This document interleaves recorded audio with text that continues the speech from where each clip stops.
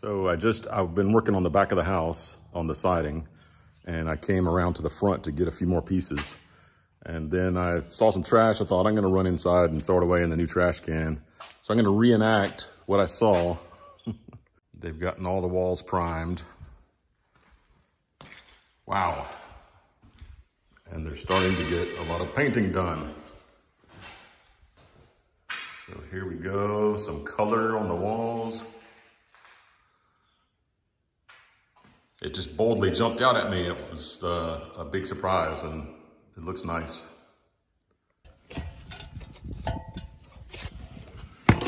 Every trip up the ladder is a journey now.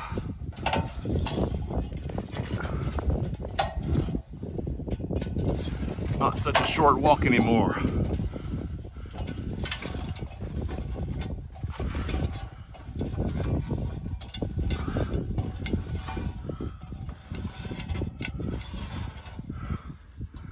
But I just have this one triangle. It's probably gonna take 2 more pieces of siding after this one. Well, it's not quite done, but the siding is. I just have to finish doing those fascia boards.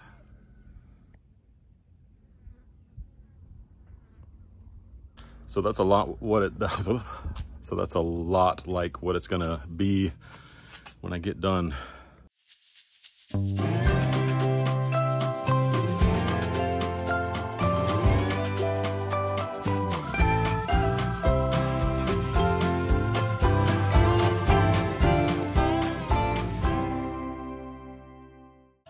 Well, I was working on the siding, but a couple families decided to come to the river this afternoon, so I wanted to make sure I didn't miss out. And it's a necessity, right? I mean, I was gonna say in the middle of July, but actually it's the 1st of August now. And so don't be frustrated about how long it takes me to get a video over to y'all. We walked up earlier and got the stream full of mud, so it was difficult to see, but it looks like it's mostly cleared up now. I saw some fish, just little small fish, but I can't find them now.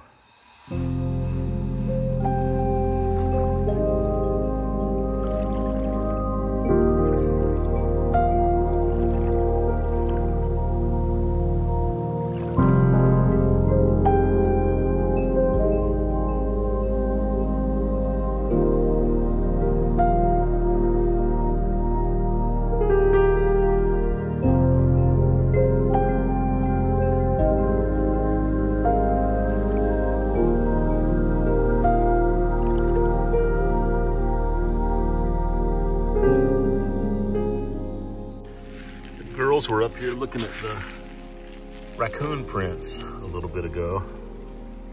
All those little feet.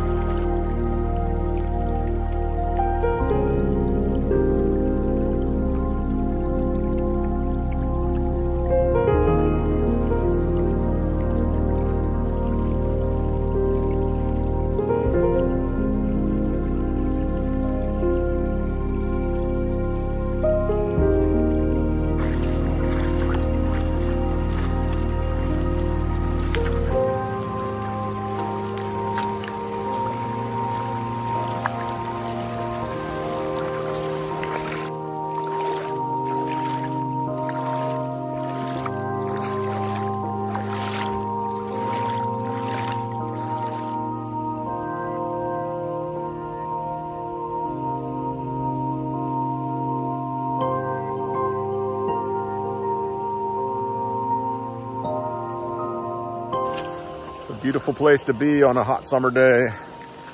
When it's in the 90s, you dunk in here and you feel like you're in the 80s or 70s. Right now it's ankle deep. But I know a little further here it gets down to waist deep.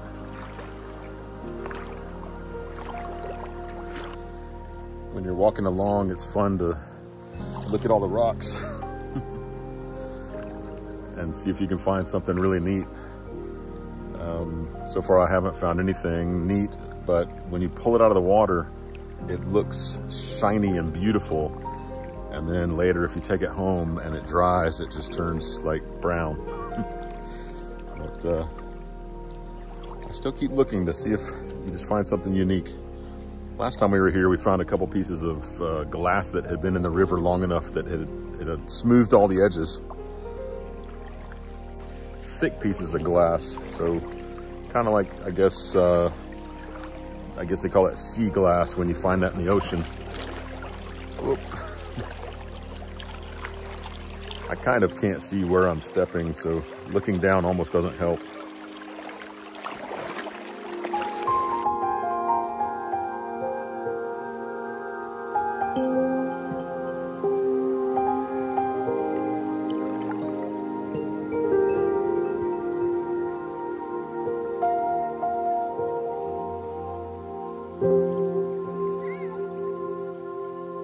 So I'm out here moving the sheep this afternoon and I'm noticing more mushrooms.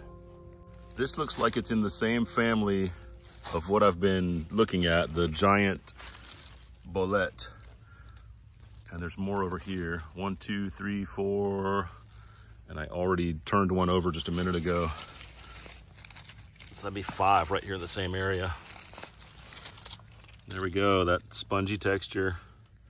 And something I read said it can slowly turn blue and bruising. So this is looking promising. Oh, kind of hurt my knee earlier. There's the other one I was looking at.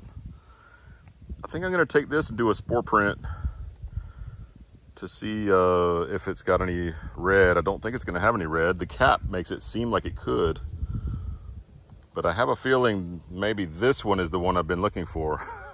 I don't know. Trying to learn about it.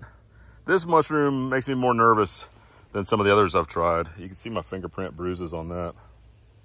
Not really blue. This one, I'm not sure that's blue either. Here's some more I didn't even see. This one is getting kind of moldy. Oh, even this one has a little bit of mold on it. Ah, something's been in here eating this one. All the drought that we've been having, and then all of a sudden lots of rain has just had all the mushrooms bursting out everywhere. So here's some right here, different kind. I don't even know what these are.